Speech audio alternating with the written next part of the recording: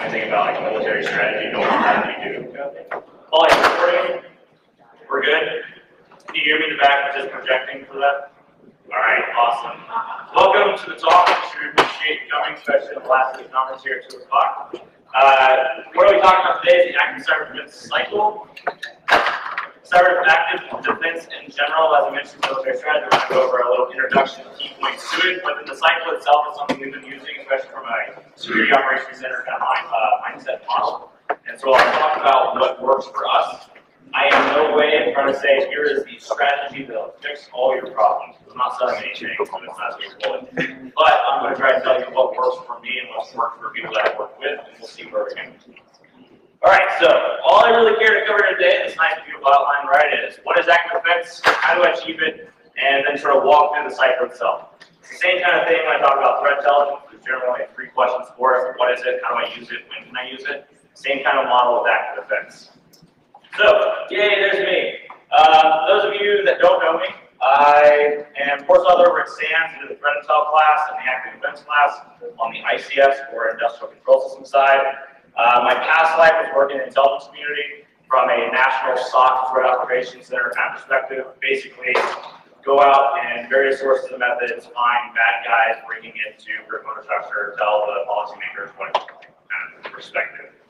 And now I do a lot with policy in New America. There's nothing like going and talking to Congress leaders and trying to tell them about security. It's kind of interesting.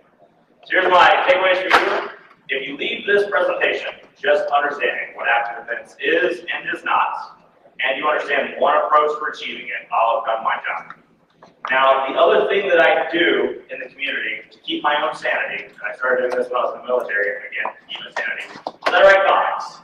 My big thing is that I can break down an argument I have with someone into a 3 or 4 page comic. I feel I've done my job. And my dream, my absolute #1 goal, is to get to the point where I enter an argument with someone and can just keep referencing them to my comics for every part of the argument and just win that way. I'll know that I've done my job correctly. So, what does active cyber defense mean, little Bobby? All right, well, it's when people actively look for, respond to, and monitor for their threats. It's not half that. No, that's some aspect of offense or intelligence. Little Bobby actually says, well, that sounds harder to market. All right, so active defense is a buzzword. We have for quite a while heard the term active defense bubble up. Active defense tends to be a giant buzzword in the InfoSec community because one of those concepts that fits into a little bit security, but a lot of strategy, especially old school strategies, has been around long before the word cyber. We generally see some folks come out like DARPA here saying current IT security practices break down into 1 of 4 steps. Find the code, unplug the device, patch the device, put it back on. If that's your defense strategy, then I really don't care what you have to say about active defense because you have a lot more things to do first, right? We also see a lot of this whole, like, it's not technically hacking back, which is pretty hilarious to me. It's not hardcore offense, right? So I worked on the military side of the house doing on an offense team for a while, and we never had software and hardcore offense. It was just one approach to doing offense. So I'm not exactly sure what they're referring to here.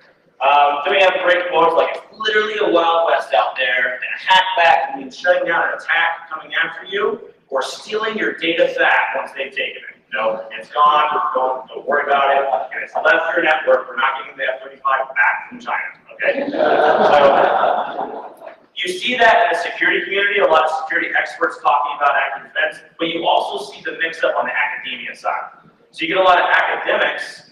I can sort of make fun of academics now. I'm doing a PhD, policy, all that good stuff. I feel like I can actually go at them now. My whole purpose for getting a PhD, when my board asked me, why do you want a PhD? And I told them, I just hate getting in arguments with people that say, yeah, I have a PhD.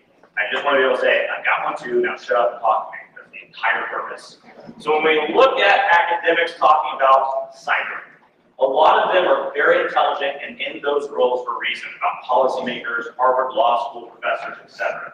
A lot of them don't have hands-on keyboard experience at all, no understanding of security, and they get into suggesting these 101 tactics of security as the end-all and be-all, which they're useful, but they don't fix everything. One of the problems, though, is they take terms like active defense and copy and paste it into the realm of cybersecurity. So then we'll talk about the next couple slides. There are strategies in the military dating way back what an active defense is, including counterattacking. But as I'll sort of walk through, a counterattack in our environments is much closer to incident response than it is hacking into their networks. So we see here, active cyber defense refers to the offensive actions such as counterhacking, preemptive hacking, and hacking against cyber threats. There's no preemptive hacking. This is not the Bush surge strategy. I don't really want to do preemptive hacking against China, right?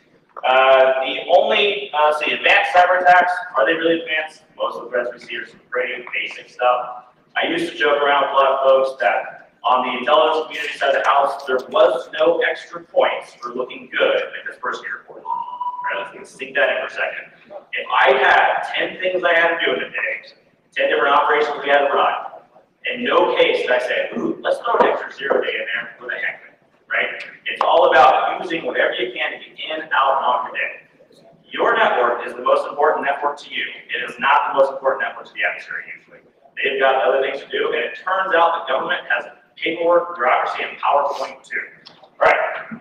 So when we look at the active defense influences, one of the ones that gets quoted the most is Mao. So the Chinese Communist Party leader in the 1930s and 40s, Mao, is not the greatest cyber expert of all time. That being said, if you look at his understanding of active defense, he did say, defense for the purpose of counterattacking and taking the offense. Understood. Let's think about the context, not just the little translation, which this is English, not Mandarin, so we may be missing something in it. But when we look at the actual discussion around what he was facing, it was in the context of the Second Sino-Japanese War. The Japanese armed forces were coming into China. He could not defend, Mao could not defend all of China. And he said, something we probably all heard, let's do the death by 1,000 cuts strategy. Let's look for when they come in, and instead of having decisive battles, pick our battles and respond to them in our territory. We'll counterattack them in our territory. It was never about going back into Japan. So again, we look at what we understand of defense, it is a much more literal translation to instant response than it is hacking back. But also, if you just read the next paragraph, he contradicted himself anyway, so none of these experts on Mondays tend to go through the next paragraph and just find the one they want to cite it. I always love going through academic papers, you find them with one sentence somebody cites, and the whole paper is saying the exact opposite, you got your citations, who cares? Right? So what Mao understood his forces would be the underdogs, or hackers have the upper hand. He understood that he could not protect all the land he had no vulnerabilities. He understood his environment or network and his people or sensors had to do this whole aspect of war of the people. You need to use everything that we have to identify when, in this case, the Japanese were coming in. And he understood that decisive battles or single points of failure would ultimately lead to his destruction. So his aspect was never about offense, it was about understanding and using his territory for the benefit of security. Other aspects of active defense, you would generally find that other people reference the Air Force's air and missile nuclear defense strategy, as well as General DuBois in the 1976 Field Manual Operations manual that talked about active defense, or the Israeli Iron Dome. When you look at each one of these strategies, without bringing a lot of boring context to this security conference, when you look at these strategies, a significant portion of what they were referring to is how to identify when someone broke past the front lines and maintaining a maneuverable reserve defense force to swing around and counter that break through the front lines. In other words, when they get through your perimeter, how do you find and fix them, right? Not counterattacking. So active defense takeaways, if you look from a historical standpoint, this nice little 5-minute spiel about Mao and the Army, we find out that active defense is still about defense. Turns out, putting the word cyber in front of something doesn't mean it means the opposite, right? So defense is still about defense. And the active approach is all about monitoring your area of responsibility. It's about responding to those incidents and attacks, changing yourself in the face of those attacks or learning from your engagements, and applying those lessons learned and sharing them with your other teams or other peers in the community. Right? That's the entire approach around an active defense. That's what it is. So how do I achieve an active defense? Well, thank you, Little Lobby, for setting me up. Why have traditional security measures failed? Well, most people do not actually do traditional security, so when they don't do, when something fails with what they didn't do, they blame traditional security. And of course, Little Lobby astutely says, well, maybe not doing security is traditional security. So as I build up to this yay active defense, security operations centers, threat intelligence kind of mindset, I want to frame the discussion and talk about what I call the sliding scale of cybersecurity. So if anybody's interested in a long paper on it, publish a paper this week detailing each category and what all this means. I'll walk through the slides here next. But the whole concept here is there's generally buckets of resource investments and actions you can take that contribute to security. I named out 5: architecture, passive defense, active defense, intelligence, and offense. The goal of security, in my mind, is to get to that left side of the scale. More secure architecture by design, taking our lessons learned along the way and forcing it into good architecture.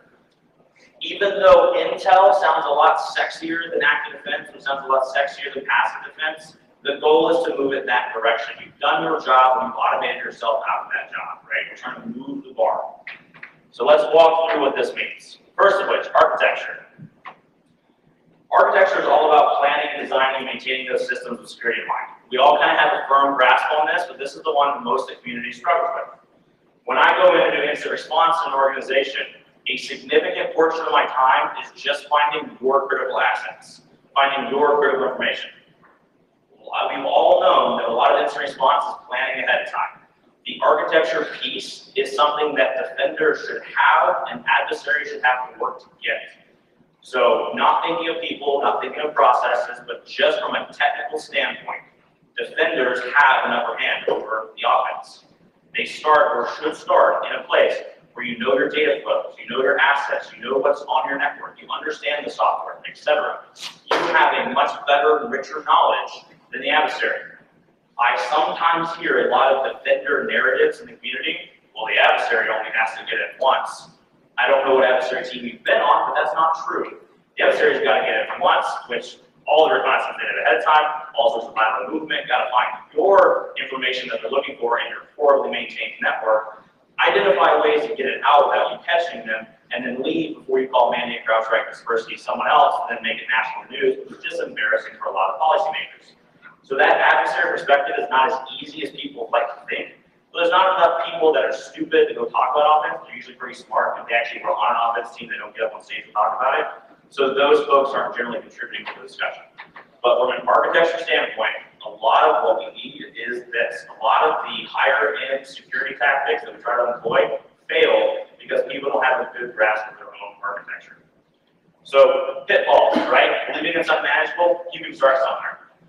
When I was on the pure defense intel perspective, we had 4.4 million IP connected devices. We started with finding networks that were critical to us, mapping them out, understanding them, baseline as much as we could, and spreading from there. It takes a long time. It's not easy. Defense is not easy, but it is doable. The aspect of not guiding tech refreshes and upgrades. Basically, if you have an environment where you know you have a dump switch, and then you just can't get full packet capture from it, you're not going to get net flow from it, you don't have any opportunity to do anything there besides manually going and doing a tap.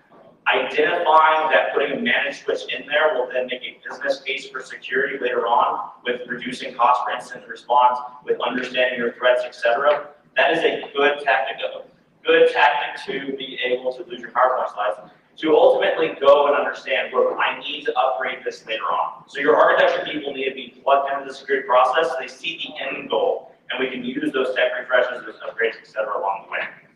Big wins is at the very basic level of having an understanding of what assets you have in those topologies. Does your domain controller usually go to Iran.com? If not, you should know when that occurs, right? That very basic aspect of topologies is something a lot of us can get away with. On the enterprise security side, a lot of what I've ever dealt with for having all the data was some after-the-fact net flow and maybe memory off of a host. And we still find the badness with that. We do a lot of net flow and memory. But as you get more and understand more data from your environment, a lot of security practices get fairly easy. All right, continuous monitoring vulnerabilities and security issues. I do like to see organizations do that, but not as their security strategy. Maintaining your architecture is just a basic aspect of having architecture. It's not defense. You're not and the military struggles with this, you're not a cyber defender for patching the system. I'm sorry. It's really important, probably more important than a lot of things, but it's not defense, it's architecture, and you should be doing it on a regular basis. Passive defense. Passive defense is all about putting things on top of the architecture. It's not contributing to whatever the goal of the architecture is. but it's adding those abilities to deny adversaries or keep insights into infrastructure and those threats. Basically, if you leave it at the end of the night and go home and it does something for you against an adversary, it's passive defense. There's a lot of people out there who want to talk about tools being active defense. They're not. And it's good that they're not. It sounds better to say they're active defense, but we want them to be passive defense. We need them to work without little Bobby on the keyboard 24/7. We want them to do their job even passively, right? So big pitfalls for that is just understanding the tool's purpose. A lot of people like to throw in like a sim and say, oh, the sim will take everything. No, you gotta put the analysts on there, they gotta be trained, you gotta do all sorts of stuff with it. Not maintaining your defenses, not actually performing defense in depth. Before I got out of the Air Force, one of the things I got asked to do was validate what they were saying with the network gateways. They said, hey, we've got these giant new firewalls from Company X, and Company X is going to deploy these firewalls. I said, cool, are you doing like defense in depth? Yes, let's show me. So when I went to look at it, they had one physical server with 2 virtual machine firewalls, and that was their DMZ. And both firewalls were from the same manufacturer, the same version, and the same rule set. That's not defense in depth, right? You have some firewalls, but they're just passive at that point. So understanding and using defense in depth smartly in your organization is a good opportunity, because the only thing you really reduce on the adversary, generally, is their time. The big cost to adversary groups is time. When you can limit that down, you actually reach success. Wins, smartly applying them. If you understand your architecture correctly, you can make better informed and prioritized decisions about where to place your passive defenses. That's when you do a good job. The downside is when you have no clue about your architecture, but you know you need a firewall. So now your firewall ingress and egress rules aren't actually matching the real environment. It's often some network segment that nobody knew about. And oh, you got 3 enclaves that are directly connected to the internet that no one detected. Right? So understanding your architecture helps guide those passive defenses. What about active defense? So active defense, again, is the process of those analysts. So big focus on the human here. Monitoring, responding to, learning from threats in their environments. The big focus is that the reason the advanced persistent threat is so advanced has nothing to do with their ability to use a Metasploit module or an ODIG. It has to do with understanding the difference between the two. We've seen adversaries get into, it was the same adversary group. It was a Canadian company and a US company. The Canadian company had really good security. They were using like Bit9, whitelisting solutions, all sorts of fun stuff. They misconfigured a device. The adversary got in with this national level adversary, used a couple ODAs, did some really sweet stuff to get in there, pivoted into the US company and found that it wasn't very maintained and they were using Metasploit modules. The adversary changed their tactics and the advanced things that they're doing specifically off what the defender's capabilities were. Why try to ruin the sexy stuff? There's no reason for it, right? So active defense, the reason that those adversaries are good is because they're intelligent and they're flexible. So the only real way to counter an intelligent, flexible, and persistent adversary is to have highly trained and empowered defenders, right? Big focus on empower as well. Your active defender can't even do anything in the environment with policy restrictions. You don't have a Chinese issue, you have a management issue. You got to go address that first. Wins, working with the architecture and passive defense team to guide those strategies. For example, you're an active defender, you're using network security monitoring, you find that you can't get the data, you find that you go into the network and there's just no ability to get data whatsoever, dump switch, etc. Working with those architecture teams to say, hey, it would really help out us if you go this direction instead, and then we can do security better later on. Same thing with passive defense. Hey, you are not configuring up your firewalls to send us the logs we need. You have to look through it. That's an issue for us, right? Working with those teams to make win. The other piece is developing those analytics to automate workflows. We also hear a lot of buzzwords around that in the community, but in general, the less your analysts have to do, the better. They need to come in and have a plan every day about how they're going to attack the problem. And generally, you can use automation to get them to a starting place, and then they can run from there. But if they walk in every day and they're told to find the unknown unknowns, they're not going to really have a lot of work, right? So that was my life for a while, working on the national SOC kind of perspective, where I was told to go find the things the intelligence community didn't know about. Oh, okay. What do you want to do? Find new nation states we've never heard of before breaking into infrastructure. Oh, okay. Looking at the network, you see Torrio tunnels, Bitcoin mining, etc. All sorts of architectural issues, really bad passive defenses. It's really hard to find Russia and China in your network if you have giant architectural issues. It all looks the same. So working with those teams to rule out the noise makes your active defenders useful. Again, if they have to struggle through finding all the good stuff inside the noise, you're going to have a bad time. But what about intelligence? It is ironic enough that intelligence is one of the least understood things.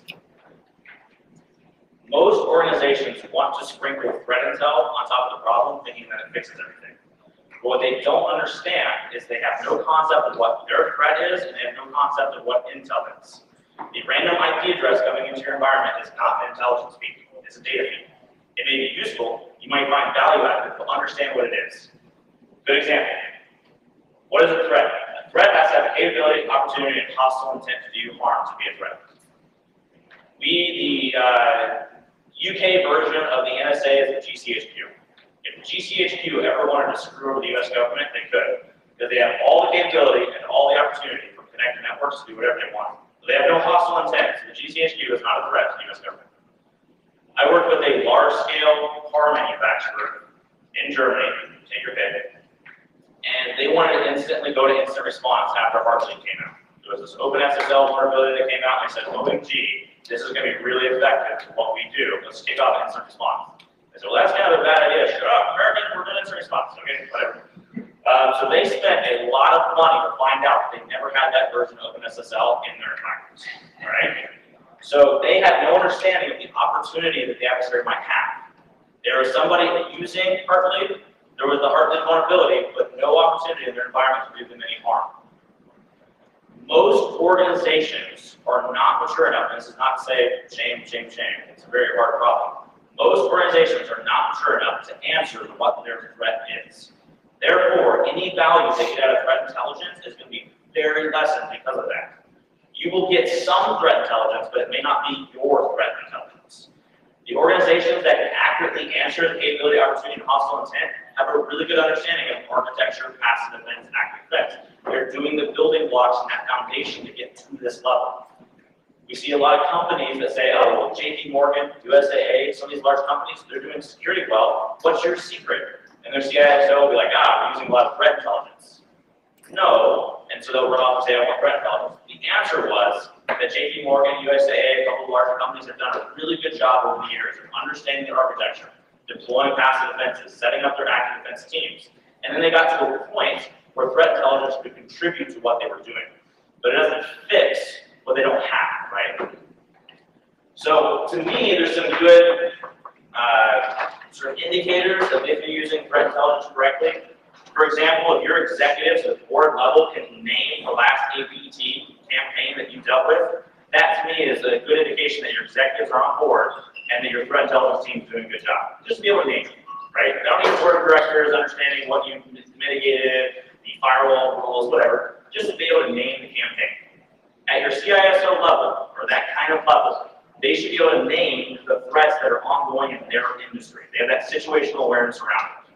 Your threat intelligence teams should be the first to tell them. If your CISO learns about campaign X to financial industry from anyone other than your threat intelligence team, your threat intel team has failed you, right? That's their number one job. In addition to that, nice little story is to dispel the hype. So there's this nice company out there, it's a shoe company I really like a lot. And they have one of the most impressive threat intel teams I've ever seen. Like, shoe company, really? Whole long story why they did it. But their biggest output is at 8 o'clock every morning to the board of directors and the company executives. They send out a report that says, here's what you heard in the news last night and why it does not apply to us.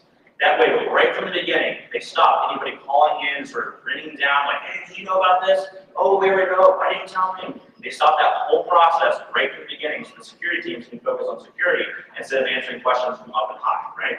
So it's a good use as well. The big thing about threat intelligence teams that I dislike is a lot of them will choose formats that they like. OpenIOC, Yara, Sticks, Taxi, whatever, what makes their life easier.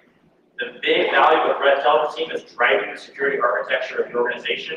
You should be putting everything in the formats that they use. If your responders only use OpenIOC, congratulations, your formats and your IOCs better be in OpenIOC. Nobody likes when somebody from a new fancy team comes in and says, stop what you're doing, I fixed the problem, you need to do this now instead. You're going to lose a lot of friends very quickly, right? What about offense? Nope, don't prove it. Here's why. There are very few organizations that I've ever seen that have done all that we talked about correctly to get to the point to be able to do offense and find any value out of it. Everybody wants to talk about going back and doing offense as if it provides any aspect of security. It doesn't. It can contribute to security at that higher level analysis, especially at the policy level, and maybe if the U.S. wants to do something against North Korea and so forth. There's legal countermeasures and the legal abilities to do offense that can contribute. It's nothing your organization is going to do. More than likely, you're going to mess up somebody else's operation or campaign or some ongoing intelligence operation. You're not going to help out at all. And if you're spending money on offense, which, by the way, if you can't do patching of your equipment, you probably can't run an offensive campaign. But if you are spending money on offense and it still have priorities that need to be filled on those architecture, passive events, active events, intel, you are doing your company a disservice. So plain and simple, I just do not agree with companies doing offense. There are like 2 or 3 that have made it to the level that they probably could, and their resources are better invested talking to policymakers in Congress and talking about sanctions on China and so forth than it is about standing for their own offense teams. So the big takeaway here, though, is that the foundation must be present. To do offense correctly requires you to understand what you're going up against, so you gotta have that architecture, passive events, active events, and to do intel. The biggest resource expenditure on the government of running an offense team was the giant intelligence apparatus that had to go behind it to support it. So regardless of you thinking it's that one exploit or not, the most expensive thing you can do is run an offensive team.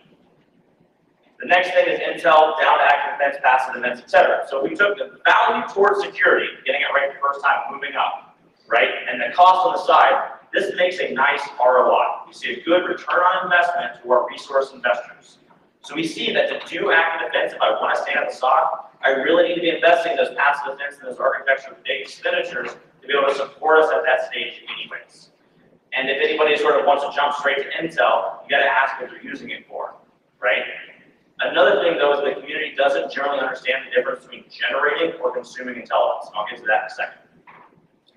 One of the places you will find a lot of sort of active defense mindsets taking place is those security operations centers. Instead of giving a whole talk on that, I just link down here at the bottom. At least Alyssa is an awesome person who's got a nice little white paper on running a SOC and sort of what it looks like from a high level. To me, if you look at a SOC though, it's not about patching and finding vulnerabilities or running Nessus, it's about finding the adversary and responding to it. Well, why do we see a lot of patch vulnerability management, et cetera, go to the SOC? Because there tends to be a communication issue in our industry. Well, you're the cyber guy. You should go to the team with all the cyber people and do the cyber stuff, right? You hear that a lot. Like, oh, you do cyber stuff. Go over there. Now, we need to be able to break that out, understand what our actions are actually contributing to. So to me, network validation team is not something you should throw in a SOC. To me, there should be dedicated teams for that. And there actually should be a little bit of competition back and forth to get those nicely working together.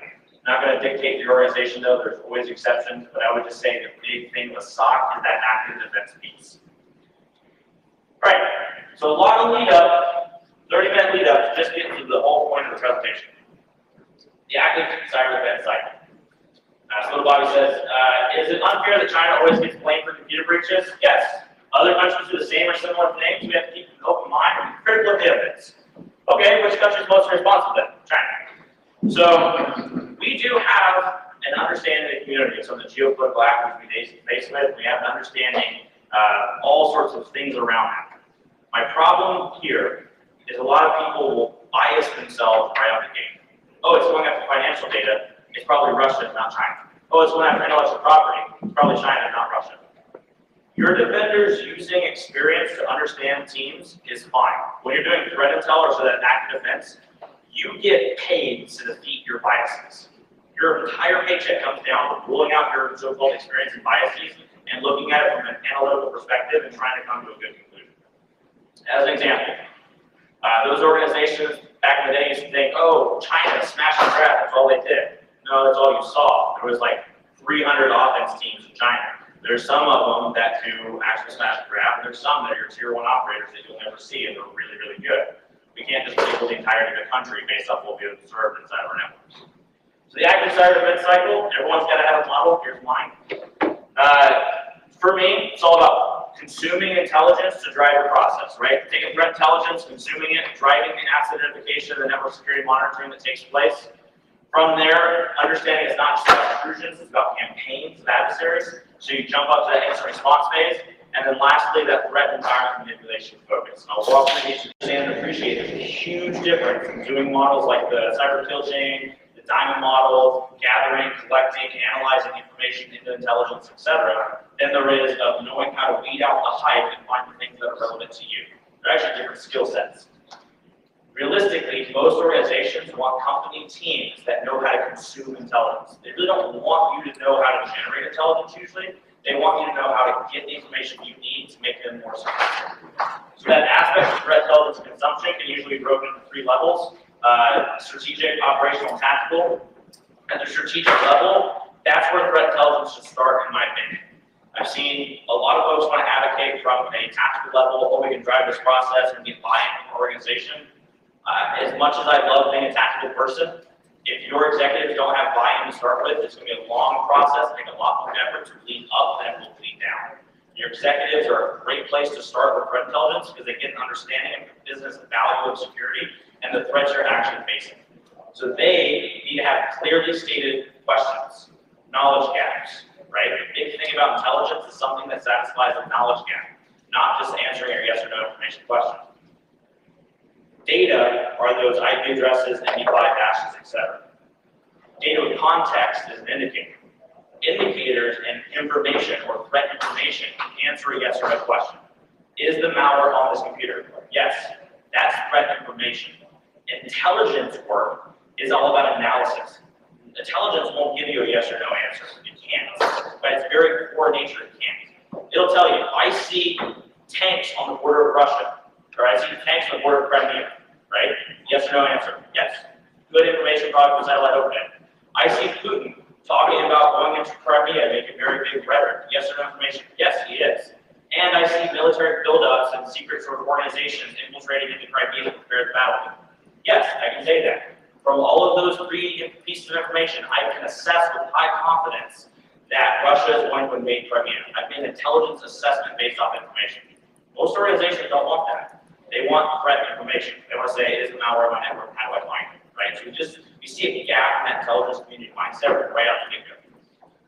But if you have known intelligence gaps, you can drive your intelligence process. Your operational folks can make sure they marry up the strategic goals to what's going on at the tactical level. They can say, hey, we're dealing with a lot of memory-based malware. I don't have anybody on my team that knows how to do memory forensics. So I'm either going to pair up with another organization or I'm going to staff and maintain some memory forensic analysts. They see the bigger picture of the threats you're facing and prioritizes their investments. At the tactical level, it's usually about finding that intelligence you can consume, like IOCs, TTPs, etc. These nice little packaged environments to sort of drive the process. From there, we get into the aspect of asset identification and network security monitoring. Since most organizations do not have the ability to know everything in their environment, the people who are out hunting, those network security monitoring analysts, are in a great position to tell you what they're seeing and should be documenting along the way. The network security monitoring, the whole aspect is collecting, detecting, and we say learning, but it's really analyzing. So finding sources of data in your network, whether it's host-based logs or network traffic, but something in the network, you find the evidence, you find the collection of source and data. You use your threat information as well as known baselines, anomalies, etc. Detect something, and then you analyze it and determine if it's something that can be quickly fixed, and it's like a policy issue, or is it something that actually needs instant response. And that's the whole model behind network security monitoring. It's just really looking forward and going and doing security in your network. But it's also all about helping to drive this instant response perspective. So what does instant response look like in the active defense mindset? To me, the old school NIST model is great. Don't get me wrong. I'm going to prepare, I'm going to plan, I'm going to collect, I'm going to attack. The problem I have with that is most of us, or most of our organizations, don't have on-site instant response teams fully maxed out that are consistently looking to collect and attack on malware. They just don't have it. To me, the NIST model may be a little bit idealistic. In the realistic world, you'll have your network security monitoring analysts that are actually identifying something happened, and then they'll call in the instant responders. And your instant responders nowadays usually don't clean up the systems either. They'll make recommendations. They'll say, I know that for this piece of malware, you should do this, and you should take these actions in your environment. But most enterprise organizations, most critical infrastructure sites, most large-scale networks Do not say, sure, incident responder from company X, go forward and do whatever you want in our environment. The only time that happens is when like you're OPM and you're entirely screwed, you just say, anybody help me, that can sometimes take place. So for the incident response perspective though, it's a lot about planning and training ahead of time. We still don't take that out. We'd like to see incident responders get involved in that cycle, and they should know the network security monitoring analysts, they should know those personnel before they come on site. It's bad on day one to have to do introduction with 3 cups of tea with the Afghan chieftain, right? We need to have a conversation ahead of time. They scope the infection, especially on a business impact, what security contributes to. We need to understand the impact of what we're facing and the scoping of that threat. So that's really what they're responsible for. They'll usually use the network security monitoring personnel to sort of guide those actions for them and help them act like targeteers to what they're doing. They collect the forensic data. It's really about what incident response is about anyways. The deep forensic analysis is something else. And maintain safe and reliable operations. 5 nines at Amazon. Power staying up at a SCADA site. Whatever it is, that safe and reliable operations that are consistent is what they're trying to maintain. And then ultimately, they'll make suggestions for the cleanup. They generally don't do the cleanup anymore themselves. What about threat environment manipulation? Well, first of all, it's all about deconfliction. If the threat is malware-based and it's already known, there's no reason to spin up a whole team to deal with it. Figure out what you should already know about it, and move from there. The other aspect of it is it's not always malware, so I don't say malware analysis. We deal with threats that are interactive operators. We deal with people actually in the networks using access. And it also gets in a bad mindset when you assume the threat is the capability. The threat is the person behind the keyboard. That's what you're going to battle with, right? So that threat environment manipulation piece is understanding the threat to drive the rest of the process and prioritize your effects, as well as understanding your environment to make recommendations to those passive and architecture teams to be able to make those changes. Hey, this piece of malware, image.iran.com, all we got to do is sinkhole it and we buy ourselves some time. Great thing to know from that malware analysis kind of perspective. That prioritization piece is very critical. This past year, 2014, there was 2 attacks that compromised the industrial control system community. In the history of public ICS attacks, there have been 3 pieces of malware specifically targeted to ICS and SCADA stuff.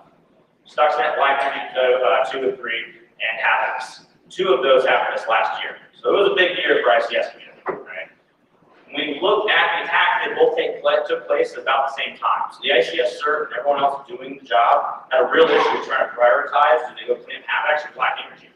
The malware analyst looked at Black Energy and said, hey, it has destruction capability to delete information and destroy aspects of systems. Havocs is just scanning and doing reconnaissance.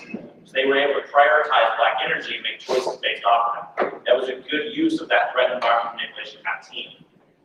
So making those recommendations and understanding your threat, very Sun Tzu, isn't it? Know yourself, know the adversary, pretty basic stuff. Ultimately, people and processes outweigh the technology. Being a dirty vendor these days of a software company, don't get me wrong, I like products. But the thing that I always champion out is it's far more about people and processes. We've had the technology to fix our problems for a long time. We want to do it better. We want to get better at it. And a lot of what we're doing with technology now is trying to take the human out of it because we're really struggling with that. But people and processes far out of the way. Anything that technology is going to get you on that network. That flashing pretty little box gets you to a starting place. You've got to have training and empowered analysts to take it from there. So what about when you use that? Well, to me, like I mentioned earlier, those adversaries are going to look like whatever they get away with. The Havocs malware, very targeted, definitely nation state, was using copy and pasted Metasploit modules for the initial inspection. Like literally copy and pasted out of like rapid acceptance kit. They were copy and pasted Metasploit modules, extremely effective, so that's what they did. Black Energy, they had to target a little more sensitive environments, so they were using some cool little tactics. So if you're going up, and I put these threat categories, they aren't the threat categories, just to bring the discussion though. If you have like low-level script kiddies, traditional cyber crimes, those corporate or military kind of funded teams, and then foreign intelligence services, if you're not doing security, it's all going to look the same to you. Your people just have no idea what's the difference until they really are too far into the process that they've already failed in defense. If you do architecture to its hypothetical maximum, you're going to knock out the ability of any script kiddie or lower lag or do anything against you at a hypothetical maximum. Then everything's got to look at least one way, right? Same thing going up to passive defense, then you sort of knock out what your traditional cyber crime folks can do. Then you start seeing O-days and kind of funded orchestrated teams, and that active defense is going to take care of that. When you're really dealing with foreign intelligence services, yeah, you do need intel to drive the process to get you there. I unfortunately also see a lot of people in the community say, well, how do I protect against the PLA, NSA, FSB, 8200? How do you protect it against conflict? Let's start there, right? Let's start somewhere.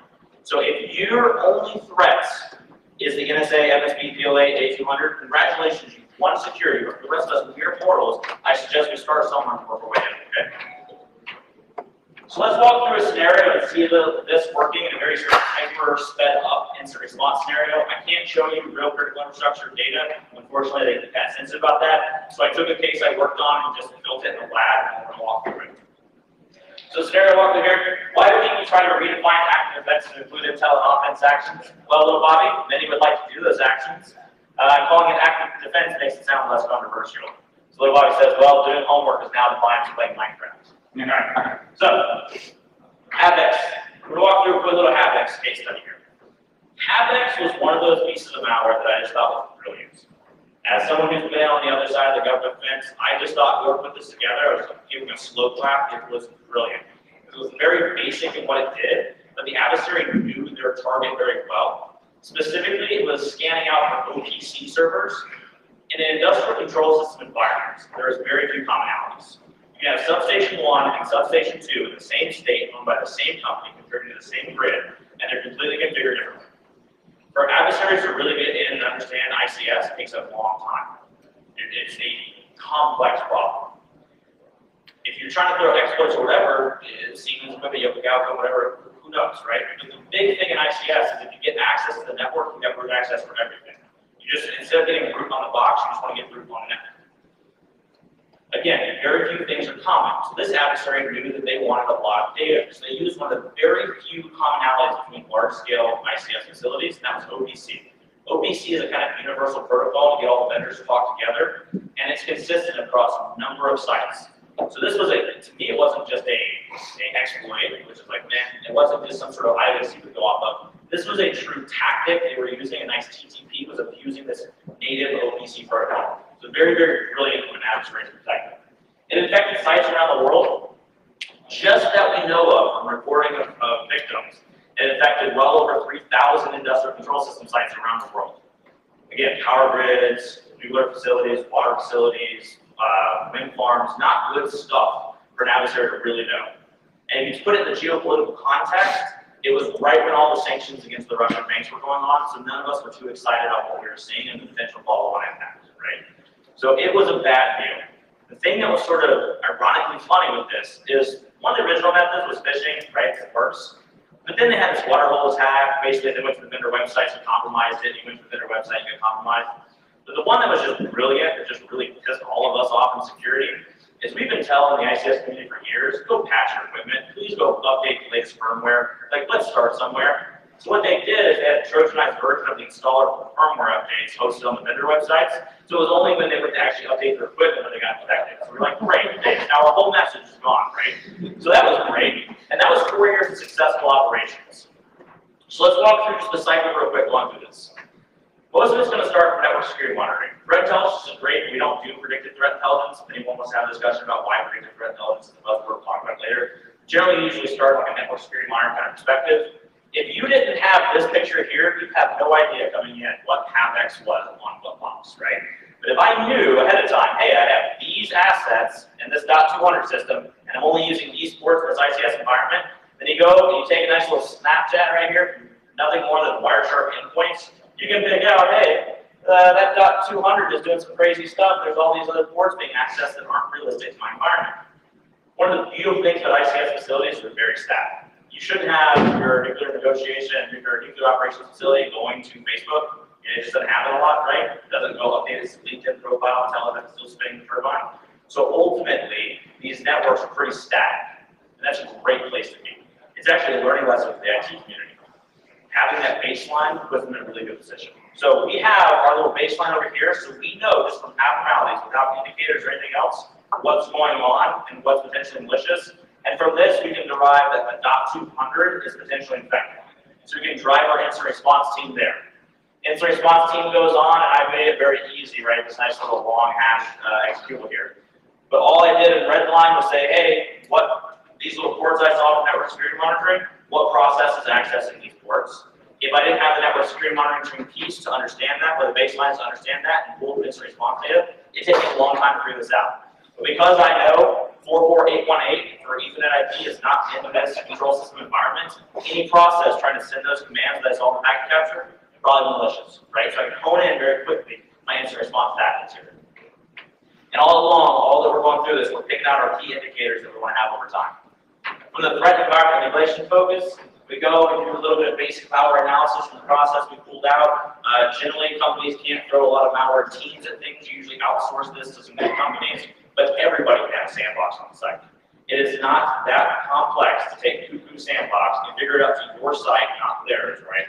And have a nice little Windows box with all your stuff on it, throw malware in there and see what happens. Anybody can do that. I have ICS organizations where everyone usually laughs at ICS, oh, ICS is so insecure. And they've got a nice SOC running with automated sandboxes to analyze files and throw it. You can do it too. All right, so we do this.